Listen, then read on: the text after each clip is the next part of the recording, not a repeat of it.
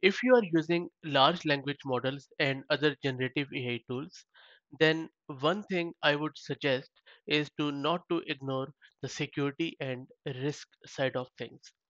LLMs operate on huge set of data, and mostly you are not aware of that data set. Plus, whatever data you are feeding into LLMs, you are not really sure what LLM is doing with that data. Plus, the responses you are getting from LLM should be vetted. So, how do you do that?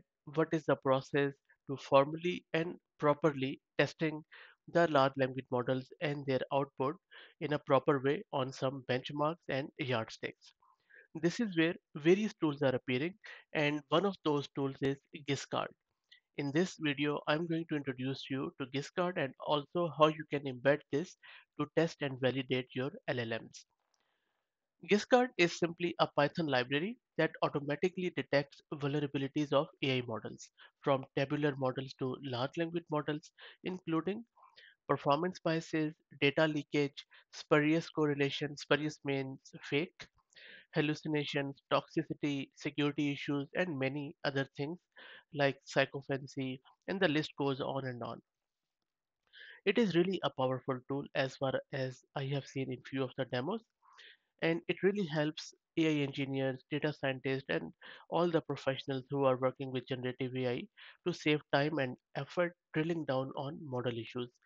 So if you're even building a model, then if you use Qiskart, it will tell you early on the issues related to those models, and then you'll be able to produce more reliable and trustworthy models, and that goes a long way.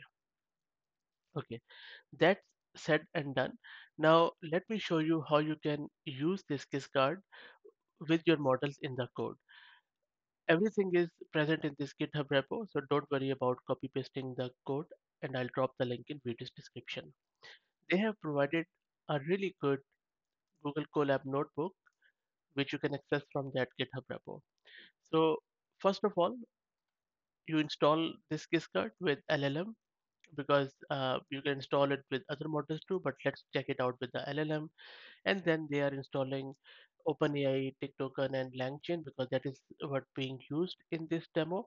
If you are using any other model which you want to test, simply replace these dependencies with your own model such as transformer and like, and then you need to specify your OpenAI API key which you can obtain from their OpenAI's website.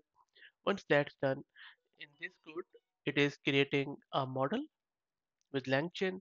I have another videos where I describe in great detail as how this is done. So, but just to give you a very high level quick idea, all we are doing it, we are importing some of the libraries, then we are specifying one of the data file, and we are using PyPDF loader to load that file. We are splitting it by using these files, and then from there we are specifying our prompt template, and we are asking it to act as a climate assistant, and then we are asking few questions around it. That's done, and then we are using GPT 3.5 turbo instruct from OpenAI as a model, and this is the model we are going to test with Giskard.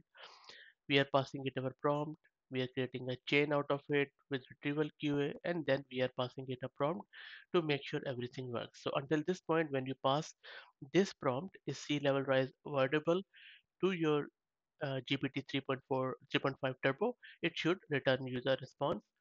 So until here, everything looks good. Okay, now let's detect the vulnerabilities in our model as per our data set with the help of Giskard.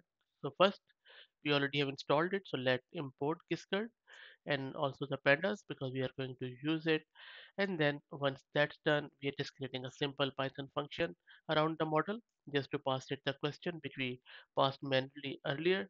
And then we are wrapping Giskard around this model by just um, giving it the model type.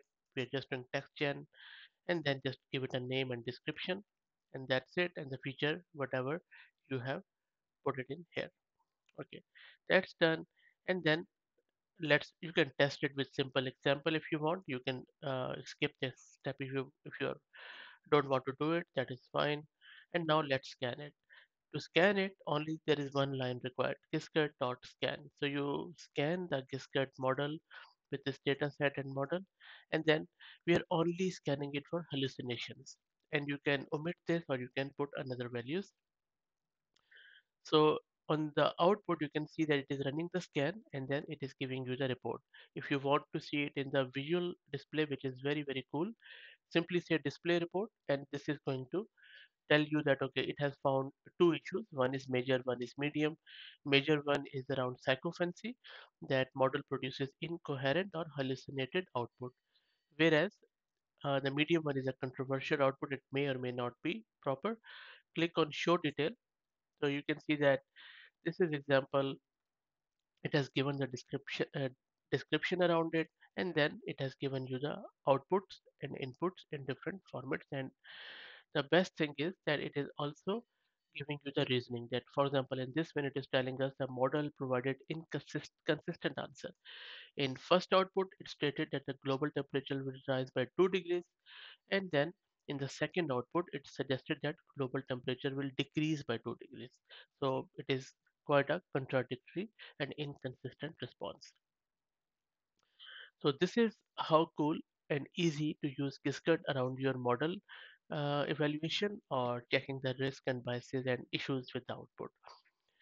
So I hope that you enjoyed it. If you have any questions or if you're already using it, please share your experience in the comments. That would be awesome. And if you like the content, please consider subscribing to the channel. Thank you very much.